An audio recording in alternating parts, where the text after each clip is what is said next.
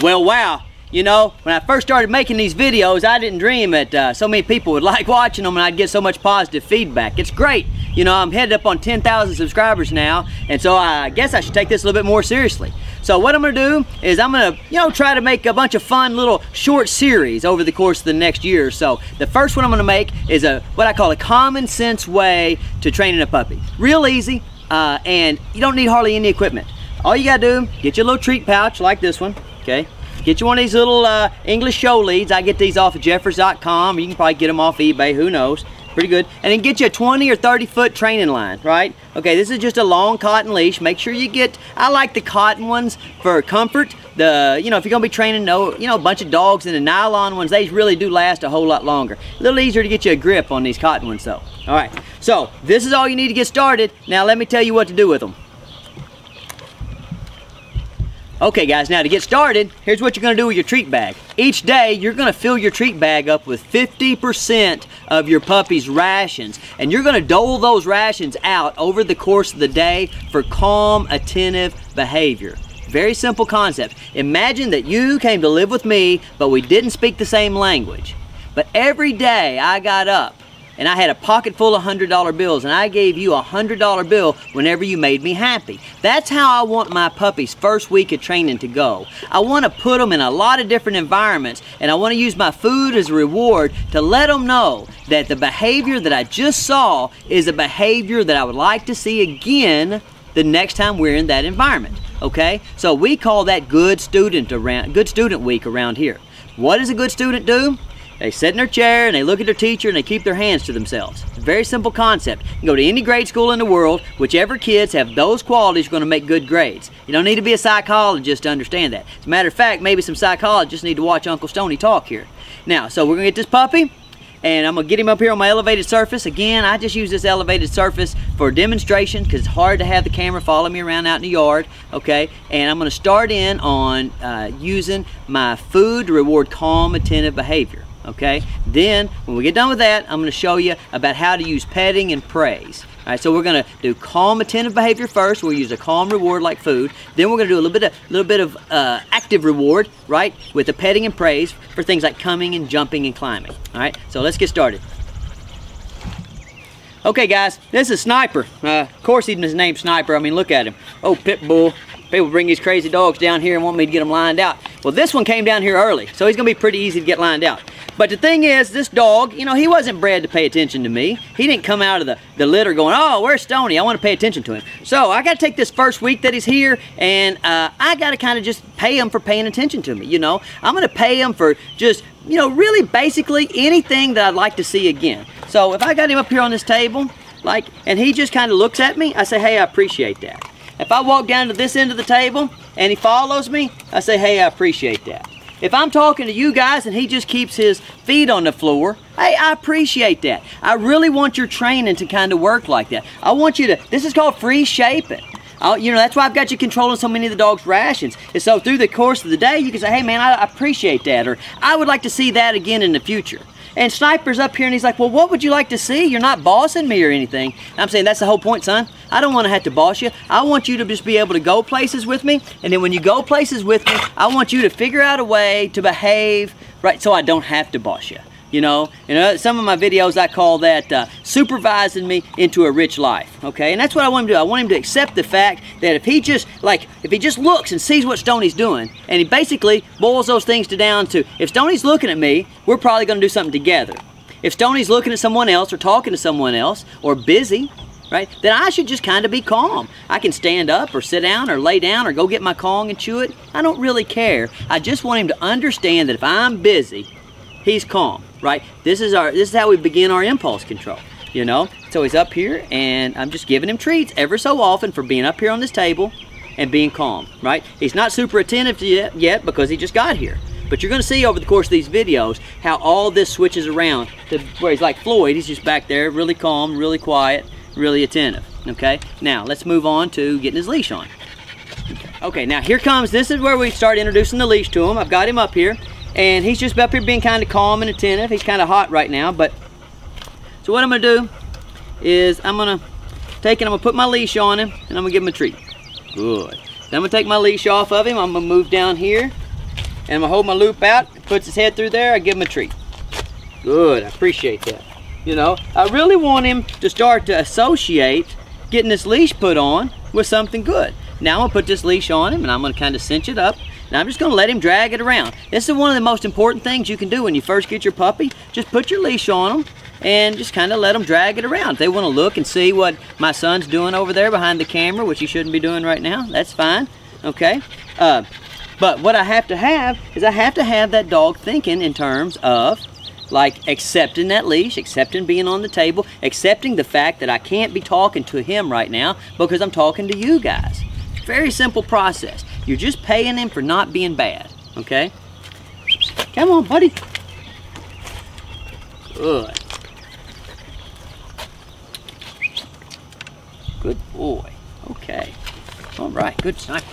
Good, okay. Now, next thing you're gonna use is you're gonna use your long line. Okay, now what's this long line for? Remember what I'm really after, okay guys? If you ask me what's the first most important thing in dog training, it's exercise. What's the second most important thing? It's exercise. Third, it's exercise. Listen, exercise is the king of getting dog to mind, right? When I'm exercising my dog, I want my dog to have the maximum amount of mental and physical stimulation, right? Well, if I've got him all tied up close to me, making him try to walk with his head by my knee, dominating his every move, you know, he's really not going to be out there exploring like I want him to. I want him to have a positive expectation when we go outside. That's what this long line's for, as much as possible. Now, you know, I got him on this little leash, and I put it on him whenever I need to.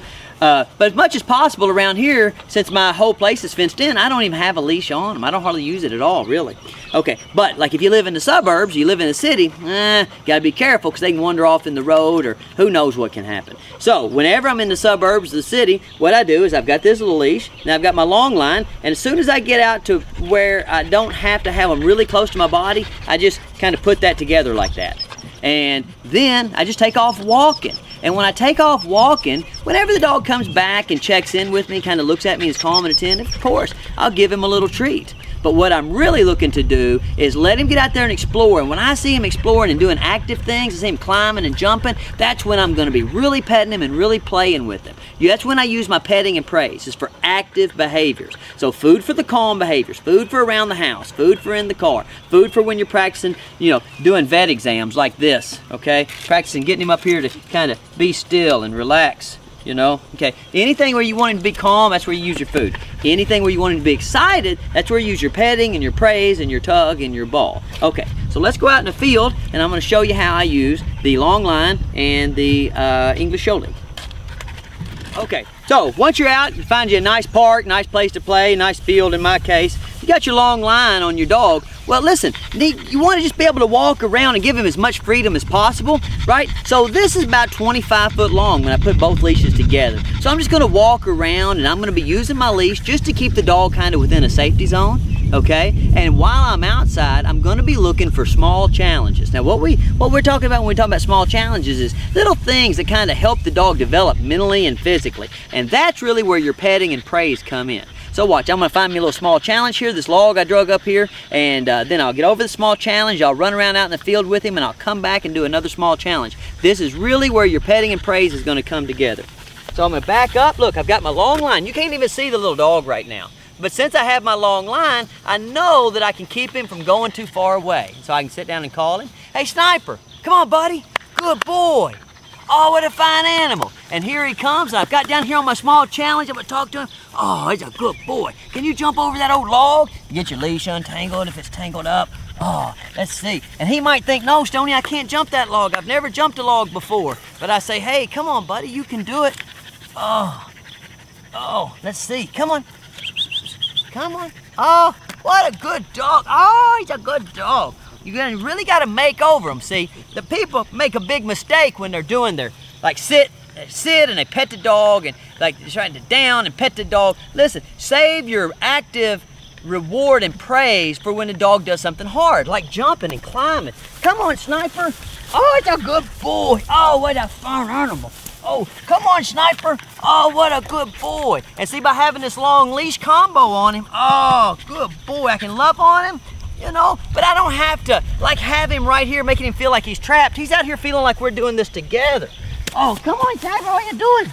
Oh, you're climbing the old log? Oh, good boy. Okay, guys, now when you're out there doing small challenges, make sure you're interactive with your puppy. The more interactive you are with the puppy and the environment, the better the puppy's gonna do, right? Okay, so look, Sniper and I are here. He's being calm right now, so I used a food treat to reward being calm. Now watch me. I'm gonna be interactive with these steps. Oh, come on, buddy. And I'm gonna be excited. I'm gonna sound, oh, good boy. What a fine animal. Okay, good boy. And let him really know that when we're out in the world doing small challenges, oh, it's good for both of us, isn't it? Now, if you get stuck, you can always use your leash a little bit. That's why we keep this long line on it. Oh, it's a smart Sniper. Oh, it's a good boy, right? But listen, if this dog thinks that you're in it with him, oh, it's a good boy. He's gonna be much more likely to be brave and to be outgoing. Oh, come on, Sniper, you can do it. See, if he goes to refuse, I can use that leash. Oh, what a good boy. And let him know coming with Uncle Stonnie is a great thing. Oh, wow, what a good dog. Now get over here and I love him. I love him. See, it's active, because what we were doing was active. Now watch this, immediately. Start this as soon as you get him. Immediately now, I took my attention away from him, because now I want him to be calm and attentive. I go back to my food work. I start practicing from day one. I'll get them real excited, okay?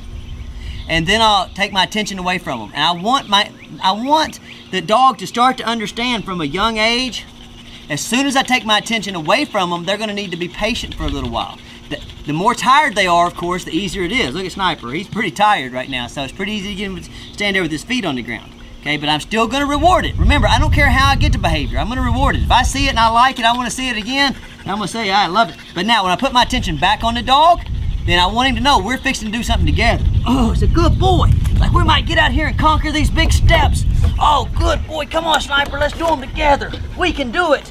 Okay, what a fine animal. Good boy. Oh, good boy. And then, oh, you can do anything you want with them. You know, people ask me, should I let the dog get on me and whatever? I say, yeah, you can do whatever you want.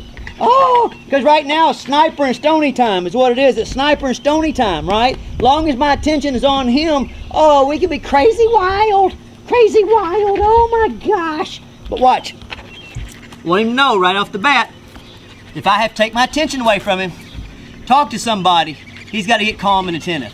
So I move my hand up this leash, okay? I get my food treat ready, and if he doesn't try to jump on me or scratch me or lick me or bark at me, then I say, hey, that's the right answer. Everything's gonna start, okay, the same way, okay? Clear information, clear signals. The most clear signal that you can give your dog is when I'm excited, you get excited, and when I'm calm, you get calm and you get patient, right? And if you start that off, listen, everything else gets real easy because you got you a good student. Right? Good students, they sit in their chair, and when a teacher's talking to them, then they talk back. But if the teacher's not talking to them, they focus on being calm and quiet and having good manners. Right, snort. Okay, now what we're gonna do here, see, when you're out, you know, and it's sunny and it's hot, a lot of times your dog, he's not gonna wanna go with you when it's time to go back to the truck or when it's time to continue on your walk if he's found something he likes doing. Okay, that's where your long line really comes in handy, because I'm gonna take off and I wanna be able to get a fair ways away from him, but still influence him. I don't want him to feel like I have to get up there close to him and grab his collar or you know, put a short leash back on him, or, you know, I'm always gonna leave something fun and make him walk with his head right by my knee. I'm just gonna let him know, starting right off the bat, okay, that he's gotta come with me. So we've got a little bit of, you know, a little bit of focus work in, we've got some small challenges in, and then our long line is there when the newness is worn off. That every training session is gonna be the same. You get your food out and the puppy's real excited, or you start your petting and praise and they're real excited. But towards the end of your training session, they always kind of like, oh yeah, listen guys, I've had enough attention, had enough food, and I'm just gonna lay over here in the shade. Or I'm gonna go play with this other dog. That long line makes you powerful. Okay, so this is why we put it on him in the first place. So I call him, come on Sniper. If he doesn't want to come, see, as I'm walking away, I can put a little pressure on the leash and he has to come. Oh, good boy. Now as he's coming, I'm gonna bend down. Oh, it's a good boy coming like that. He's such a smarty. And I'm gonna make over him. I'm gonna tell him he's a good boy, I appreciate him coming, right? And so by having the long line on him, good boy.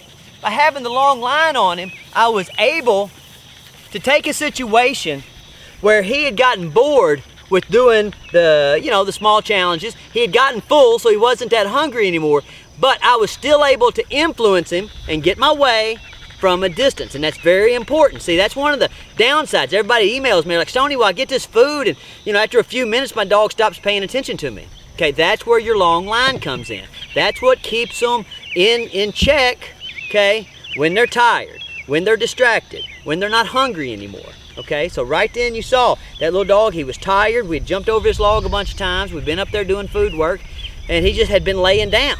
And if I'd have just walked away, he probably would have been like, well, okay, Stonnie, I'll see you later. But since I had that long line on him, when I called him, I had a way of making sure that what I asked him to do was going to happen, right? Now, so he had to accept that it was going to happen, but then I made it so that it was a good thing, right? So he accepted it, and then as he started coming, I started making over him, good boy, and playing with him, right? And that's what you've got to do. You got to start in right off the bat, using your food all day long, every day, to say, I appreciate that, and I appreciate that, and I appreciate that.